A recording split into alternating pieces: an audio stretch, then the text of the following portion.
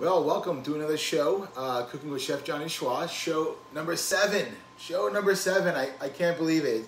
It's so exciting to be able to bring our dinner each day to this platform and be able to share with you. Really incredible. Each day I'm coming home and not really sure what I'm going to make.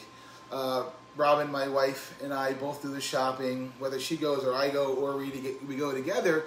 Our main focus is not so much planning out every night what we're going to make, but just buy lots of things that we enjoy, whether it be fruits or vegetables, different meats and things, sauces, spices, and then finding new things out there. Some of the best things that I've had in the past couple of years have come from just trial and error or not knowing what something is and just buying it and being able to try that and then see how I would use it.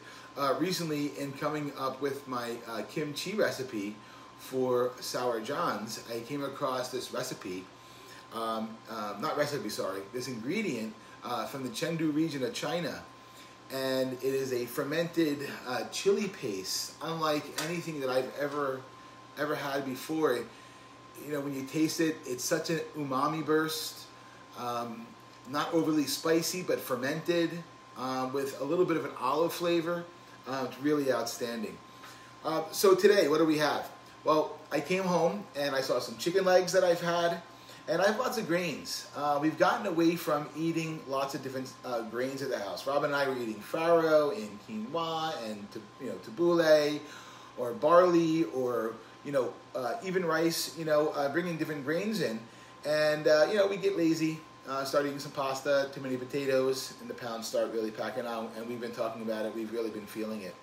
So, look in the cabinet today and found that I bought a large bag of white quinoa a couple weeks ago at the store. I've been holding on to it and waiting to pull it out. So, looking around, seeing what I've had, and thinking about what I'm going to make tonight. And I just start pulling ingredients out. Okay, I have this, I have this, I have this. And then once I see 3 or 4 ingredients out, I just, look at a way to kind of tie them all together. And this is the kind of the magic that I do, is take leftovers, things from 3 days ago, and reinvent them into brand new dishes that the family really has no idea about. And they're really excited about it. They may not have eaten the ground beef 3 days ago for something, but we've reinvented it and we cooked it and did this to it, and all of a sudden tonight they love it. And I can't tell you how many times that's happened. Not trying to trick anybody or anything, but we got to utilize food. Food is money. Food was a lot of times a living animal, a living vegetable, and should be given the respect that it's due. So I came home. I had some chicken legs. I have my chicken legs right over here, and they were frozen, and I took them out. I defrosted them, opened them frozen, and then put spices on them. This was about an hour and a half ago. Put spices on them, put salt, some pepper, some garlic powder, and we used the Berber spice. The Berber spice really is a combination of many different spices put together, used in Morocco. Googled just a little while ago, was saying the Greek islands, but I know it mostly from Morocco. One of the one of their famous spice mixtures, or if not the famous spice mixture in Morocco, is Berber spice, and it's a mixture of everything from cinnamon sticks and paprika and cayenne. You can use chilies in there. It's really amazing. It can be very powerful. I was making a Berber sauces when I was at Prime Meats back in the day, but using the Berber spice. So salt, pepper, we have some adobo on there, a little bit of Berber spice, and then lots of garlic powder. Okay, we're going to be using a combination cooking today technique. We're using the broiler, but I'm using the broiler convection. So what that's going to do, it's going to allow the hot air really to circulate around the oven, because I don't want my chicken too high. We had a fire here in the house last week, actually. We had burgers in too close to the broiler. Oven caught on fire. We grabbed the fire extinguisher and put it right out. Family came together. Pretty great. I was very proud of everybody. But it's a scary thing. So we got to be really careful. So I'm using my larger oven. I have the rack set on number 2, and I have it on broiler convection. If you don't have broiler convection, you could just put it on broil it on all sides, and then just get your oven nice and hot. These chicken legs don't take a whole lot of time. We're not trying to braise them. But the combination I'm talking about is 2 dry heat cooking techniques. One is the broiler, and the second one is the convection. So I'm going to go ahead. I have my broiler convection on, and I'm going to go ahead and I have my legs, and I want to set them with just a little bit of olive oil, not too much. You know, I'm just going to open up the olive oil and go very lightly. I'm going to put my fingers over the top and just give a nice drizzle, not bathing them in oil, and we're going to go really nice and light. You know, being that we're using the broiler is that dry heat cooking technique, and we do have skin on our legs to protect them from drying out. We want to give them a little bit of help. The olive oil is also going to help to give flavor and a little bit better caramelization. So I'm going to go ahead and get my legs in. Again, we're working with the convection broiler. So the oven's going to be hot. There's no way of regulating the temperature on convection broil. You know, don't forget that. The broiler is the high heat cooking technique, so it's on all the way. And it's using that top source, so you know it could end up getting in the 550 range at some point. Okay, next up, we're going to be making a quick sauce before we go ahead and make our quinoa. We're making a tomato bacon quinoa today, and I'm going to be using some bacon I had left over that had been cooked really slow. A little bit of star anise, a little bit of sake, a little bit of mirin, a little bit of soy sauce, not much. Sorry about that, everyone. Had a little bit of technical difficulty, and we just fixed it. So, the sauce we're going to be making is a coconut milk, unsweetened, and we're going to be adding a pre-made tikka masala sauce. A friend of mine that I just met who owns a commissary in South Amboy has his own line of products, and I'm going to tell you, this stuff was amazing. I'll pull the container out, we'll take a look at it. But it says tikka masala sauce, and there is nothing fake about this. If I was going to make a tikka masala sauce, it would be very similar to what's out there. So we're going to mix our coconut cream with the tikka masala. So I'm going to go ahead and get a small pan out. See if I can find one here. There we go. And we're just going to add those 2 ingredients together. We're going to put our coconut, a little bit chunky, on the cream. That's just fine. And there are so many spices in here, so many great things, that I'm going to mix this tikka masala sauce with a little bit of coconut, and we're going to be serving that over our chicken today.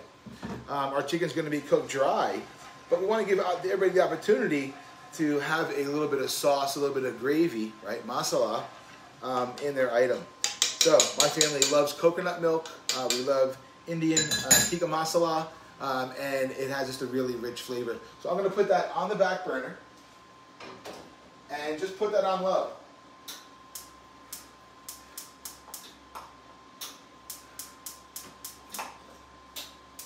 All right.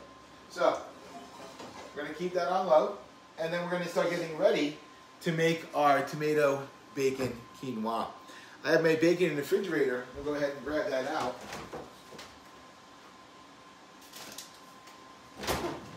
And we're going to cut the bacon into what we call lardons. This bacon has been braised in the oven, kind of in the chassou style. Really nice and tender, very flavorful. It still does have the rind on, so you can see that it's very tender. The rind is still on the back. I could leave it on. I know my family will complain if I do leave it on, so I'm going to go ahead and take off that rind.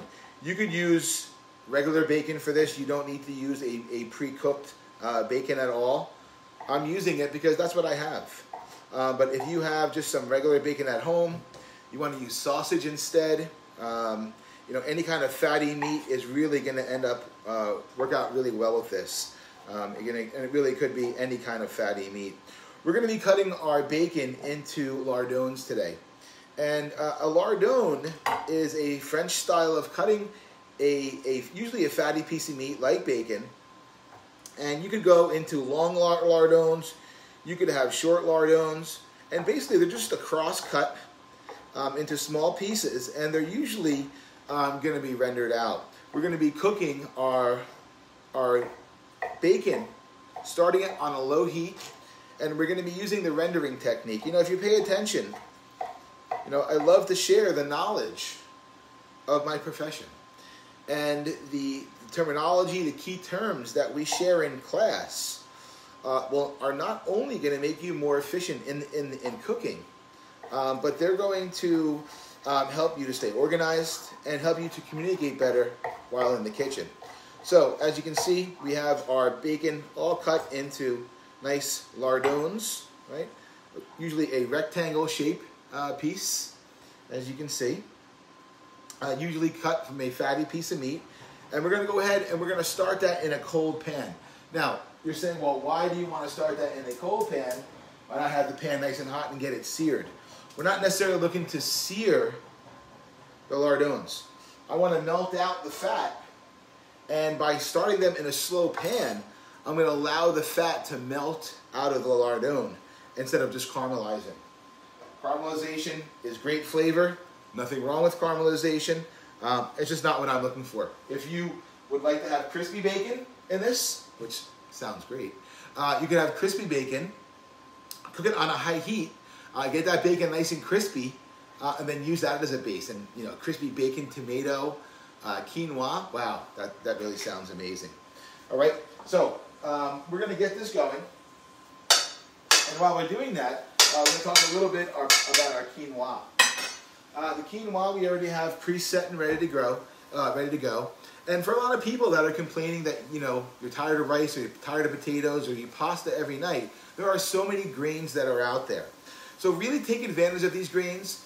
You can just boil them in water, have them in your refrigerator, and then pull them out for salads, soups, you know, and even make a rice pilaf with them. Instead of using rice, use barley, use farro, saute onions and garlic, saute a little bit of broccoli with them, okay? And then stir in, or spinach, and mix in your barley, your farro, your quinoa. So this is pre-cooked, and what we did was we had just some water, and I flavored that water with some butter and some olive oil. We put in some salt, we put in pepper, and a little bit of garlic powder. Brought that to a boil. We added our quinoa, and the quinoa's got to cook for 15 minutes on a low boil, very, very low, covered, and then it's got to rest for about 10 minutes. You want to fluff it after it's done resting. And by fluffing, we mean release the heat. You know, something we do as chefs to even rice pilaf. We're done cooking our rice and letting it rest. We want to move it, and it really pulls a lot of steam out, and it stops the rice from overcooking, from getting too clumpy and pasty. So fluffing our rice. May I use all my quinoa today? I don't know. You know, probably not. I'll probably use a small base of it, put the rest in the refrigerator, and we'll be using it for salads and all kinds of different items. Let's check on my my lardones. I hear they're really starting to cook right now. All right, and they're sticking. I want to give them some nice little stir. They're looking really great. Right? One jump ship over there. We saw that. That little guy jump out. And I'm going to help us along. And I want to give it just a little bit of olive oil now it's getting started. I am getting a little bit of caramelization, but it's looking really nice, okay? And then we can, you know, really kind of control our heat and just turn that down a little bit. Okay, so next up we're going to talk about sweating some onion and garlic. Now, you can go two ways with this. You could add the garlic in with the bacon lardones and let the garlic brown, then add your onions for sweating, or you could just add your garlic and onions together and let them sweat together. Now remember, when we're using the sweating technique, you know, it's a slow method of cooking. We're developing the natural sugars. We're not adding any caramelization. And sweating really helps to develop the flavors in all vegetables. And then, you know, while you're cooking, you know, it may start out as a high heat cooking technique, but then you're going to turn it down. You know, sweating starts out as a high heat, starts out as a saute, and then gets moved down to a low heat cooking technique to kind of let those flavors really develop. All right, so for me, I like the flavor of ground garlic. You know, my mom would make tomato sauce or or my nanny would make tomato sauce. The smell of garlic cooking in the house was something that I still to this day love.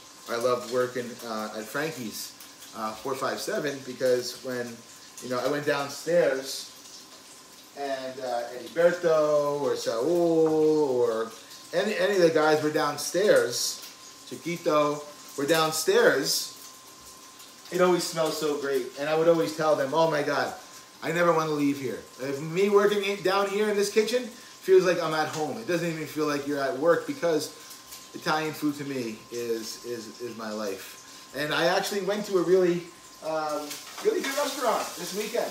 I'm not going to tell you where it is just yet. I think I'm going to have to go back, but I tell you what, I don't go out for Italian food.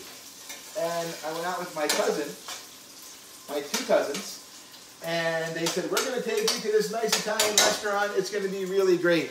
I don't go out for Italian food.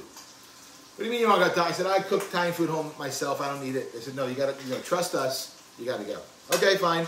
They said it's old school Italian, small hole in the wall. Food was great. Well, I'm going to tell you right now. When they walked in, there was a counter where people were sitting at a counter eating Italian food. People were sitting down. It felt like we were in a Goodfellas or something. Really, really great feeling. And the warmest, nicest people. The food was phenomenal. We ordered way too much food, of course. We had everything from stuffed peppers. We had long hot peppers and potatoes. We added, oh gosh, what else did we have for appetizers? We ate so much. I ended up having veal parm for dinner. I never order veal parm. I don't even order veal. And I tell you what, I ordered the veal parm. The veal parm was great. I paid for it. Okay, so I'm starting to get a little caramelization on my garlic, and I don't want it to burn. So by adding my onions are going to cool the pan down. They're going to prevent the garlic from browning because one, they're going to be letting off some water, and two, they're going to be absorbing a lot of the heat that was overcooking the garlic. Well, it's not overcooked, but would end up being overcooked. So I'm going to go ahead and add in my onions. And sweating. I see my sauce is coming to a nice boil. Very thin right now, very thin sauce, but looking really great. I'm going to check out my chicken. I'm starting to smell my chicken cooking. And again, I'm on the second level, so I'm really not too worried about burning. All right? Wow. This is looking really amazing. Really, really amazing. So we're going to go ahead and we're going to flip that chicken over and get some nice caramelization on all sides. Really, really looking great. Nice browning. Okay? And once you see that top, okay, you've got to let it cook. That top's going to sit back in a liquid again, and it's going to absorb a lot of flavor. Okay? So right now, as we're cooking, you don't want to, have a little bit. You want a lot of caramelization when you're using the broiler. Okay? Especially when you're turning and flipping, and those flavors are going to be well combined. I'm going to take some from the outside, move them to the inside, right? Take my contaminated tongs, going to keep them in a separate area, and I'm going to go ahead and put my chicken back in. So chicken back under the broiler, and really nice. Again, the nice dark brown of the spices, toasting of those spices, the Berber spices, letting them flip over and sitting back in its own juices. It's really just going to make the chicken really nice. All right, so we have our onions going. We have our items going. Let's bring you into the picture here. All right, so we have all these items going. We have onions, we have the bacon lardons, and we have the garlic. Okay, and we have those going. We're using that sweating technique, and I'm going to start turning up my flame a little bit higher. We are using the sweating technique, but I would like to brown my onions just a little bit.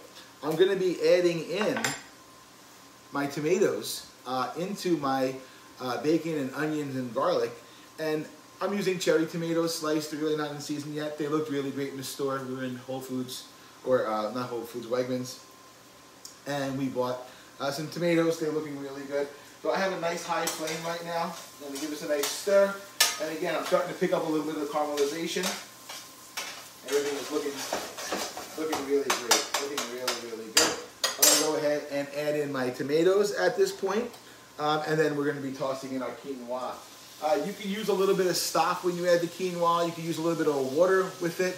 I'm just going to go natural today. I'm not going to be adding any. We're not going to probably eat for a little while. I'm going to wait for our chicken. And I want to give time for all those flavors to kind of come together. And they all kind of marry together, and the quinoa really absorbs them. So we're going to start putting it all together, and we'll see how it looks. So again, I'm going to move my tomatoes and onions around.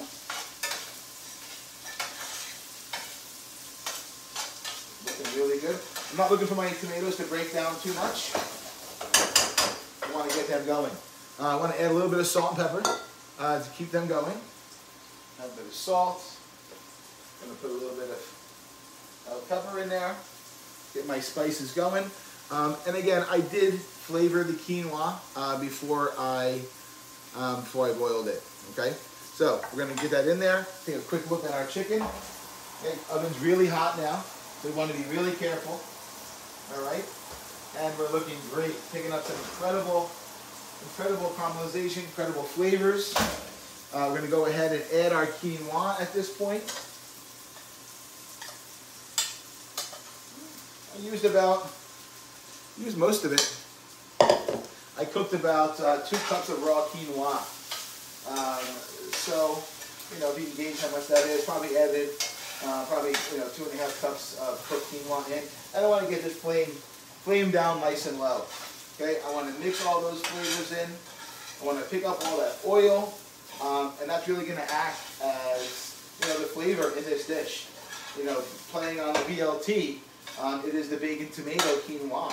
And what's really great, I think we even have in there, is I have a horseradish mayo that would taste incredible with this. I'm not going to use it for today. We're going to go with our coconut masala sauce, but that's going to be the way to go. Our tikka masala sauce is cooking. We're going to cook that until it browns, and it's going to start to reduce a little bit. Okay, it's very watery right now. The sauce is going to condense down and get a little thicker, and then we'll have our tomato bacon quinoa. We're going to have our broiled chicken. Let's take a look at our broiled chicken, see how they are doing. And you can just see, boy, they look great, sizzling. They look nice and brown and beautiful, looking really incredible. I think we're about 2 minutes away. I'm going to turn the oven down to 425 degrees. I'm going to use baking, no more convection. We'll have plenty of caramelization on the outside of our chicken. And we're just going to roast our chicken the rest of the way. Figure our chicken will take about 30-35 minutes to finish cooking, maybe a little bit less. The broiler got it going really well. So about 25 minutes, again, about 425 degrees. So to cap off our dinner tonight, we have the tomato bacon quinoa. Again, we use some bacon, some chasu bacon, slow cooked bacon. You can use raw bacon. We rendered our bacon, little onions and garlic, sweated that out, picked up a little caramelization, and then we added our tomatoes and then our quinoa. You could finish a little bit of fresh herbs into the quinoa, would be beautiful. A little bit of oregano. I can't wait for the season to come. Happy spring, everybody.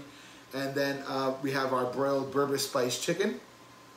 This is a Berber spice combination. Everything on there from paprika and ginger, cinnamon, organic garlic, all kinds of great things. The flavors and aromas are amazing. They go well with shrimp. Put it into your shrimp boil. I'm sure it'd be great. So our final dish will be the quinoa. We're going to be adding the chicken broiled, and then a little bit of the tikka masala gravy.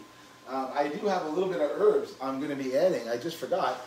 I had some broccoli rabe that I had left over, and I'm going to chop up the broccoli rabe.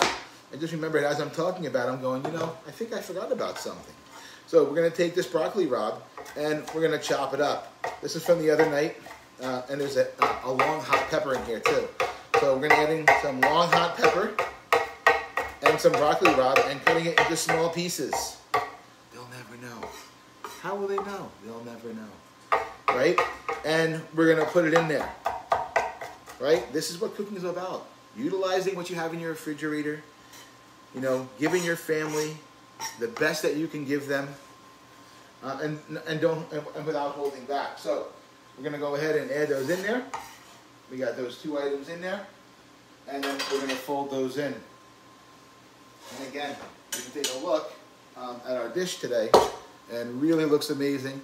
I'm gonna go ahead and add in that broccoli rabe, my tomato bacon, quinoa.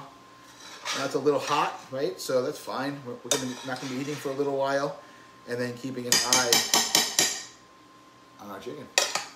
All right, so flame is off now. I'm gonna check out the chicken one more time.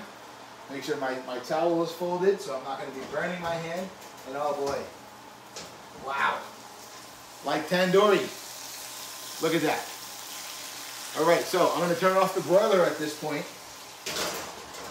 and I'm gonna change it to, I said 425 before. I'm gonna go 375, and I'm gonna go bake. I'm gonna go 375 bake, what the hell. You know, gotta listen to the little inner voice in you. Thank you so much for accompanying me today and being here for our show. It's been amazing. 7th show, plenty more to come.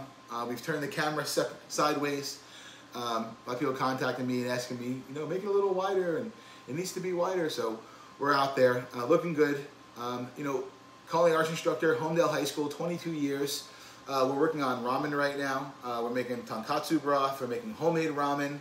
Last week we made a college mock ramen with some dried ramen we bought from the store, but we made a corn miso broth, and we cooked the corn cob in the miso broth and scraped all the corn milk out. It was an incredible technique.